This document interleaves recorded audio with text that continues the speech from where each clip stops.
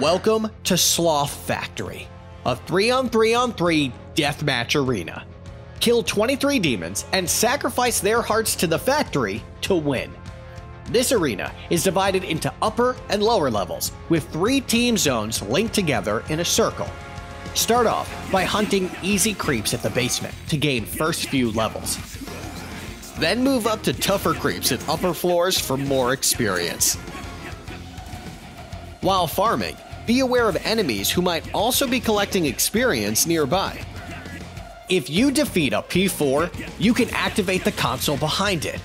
This will give you access to the central control panel that can kill one random opponent instantly.